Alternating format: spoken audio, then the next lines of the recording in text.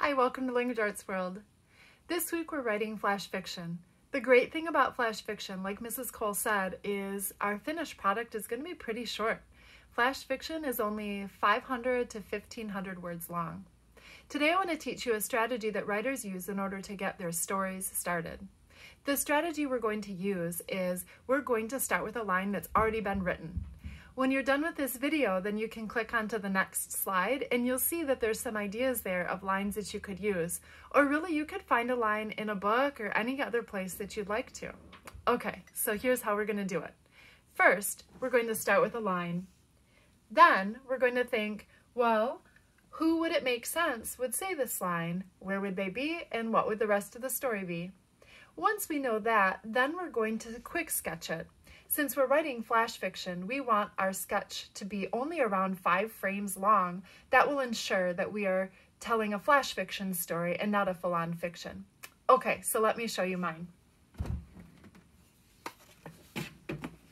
The line that I decided I want to use is, he looked through a telescope and thought he might see Saturn. I've been on kind of a space kick lately.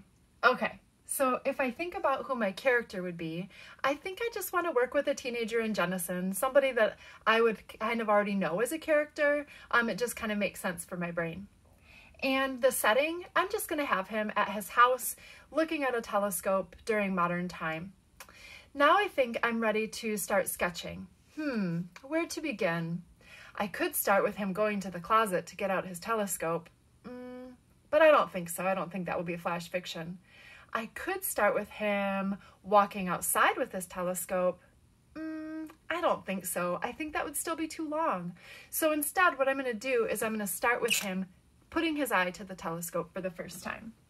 So here's my guy, here's his telescope, and we'll just pretend that his eye is touching it. Okay, so now he's going to look through his telescope and he's going to see something in the distance. He's not quite sure what it is. Then I'm going to have him looking through his telescope, and let's say that object gets closer. And he's starting to get a little nervous. Then he looks through the telescope again, and it's even closer, and he starts freaking out. He's really not sure what it is.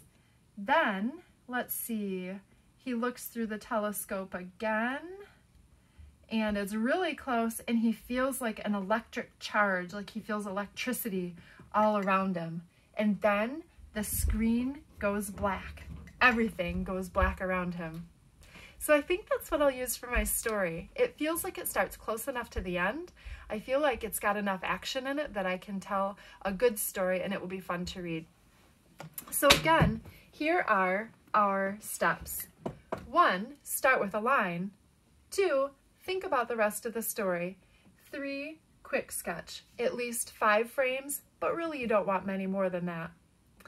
So that's your work today. My challenge to you is to now go ahead and get started on it. Like I said, you can go to the next slide in this slideshow and you will see that there's some different ideas that you can use for a line to begin your story with.